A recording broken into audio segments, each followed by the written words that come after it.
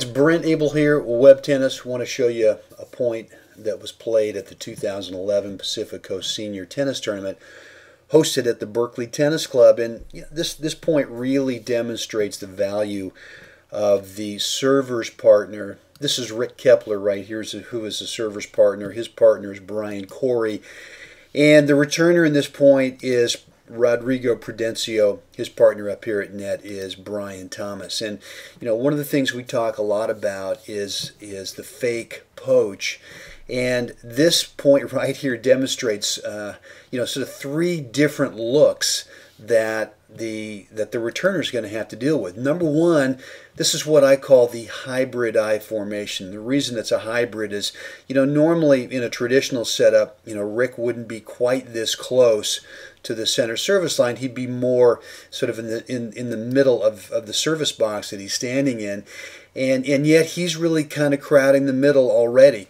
And so typically an I formation, which is where you sort of straddle the center service line, or more of the sort of traditional, I don't know if I call it traditional, but the Australian formation, where Rick would actually be on the same side of his partner. That would be in this position here. But, Rick's really got himself kind of hung out to dry right here to start opening up this alley. And, one of the things that happened here in this game is that Rodrigo, this is the end of the service game, and Rodrigo had been returning serve really well back cross court when Rick and Brian had been sort of in the traditional double setup. Well, now they've decided, we're going to give Rodrigo a different look. And the reason that I call this a hybrid I also is because if you look at where Rick is standing right now, he's really in the path, the serving path of his partner. The only place that Brian could really serve would be right here. So what's Rick going to have to do? Well, Rick is going to go ahead and he is going to get into a crouch so that his partner's now got, that's a target, the body's a target, and also out wide's a target. And what we're going to see here is, number one, is that Rodrigo is now having to deal with this look. He's having to watch the server, the ball getting tossed over here from Brian. It's over the top of the net part, over the top of Brian's net partner, Rick. That in itself is a visual distraction. The next thing we're going to see Rick do up at net is he is going to throw in a fake. Typically when we fake is we fake towards the middle. This time what Rick is going to do is he's going to fake back towards his alley. So it looks like right now Rodrigo's seeing the ball, it's crossed the net. It really looks to him as if Rick is going to cover back up here. And so he's got one eye on Rick. He's got one eye on the ball. He's got movement back here with Brian.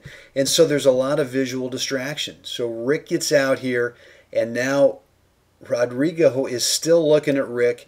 He doesn't have great space in the ball. Rick is now going. He faked, and now he's going, and Rodrigo ends up mishitting, kind of shanking that returns. He's going to have to keep his eye on. There you go. Yeah. There you go.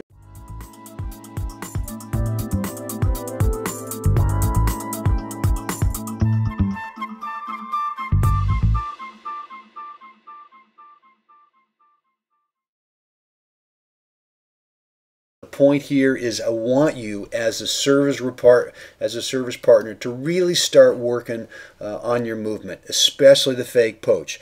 Really start timing. How do you show a little one step, maybe just a shoulder head fake to the middle, and then come back? But try to work on something that'll actually be some kind of a visual distraction for the returner. So right below the video, what are you thinking? Let me see your feedback, your comments. Go ahead, let her rip. Have a great day out there.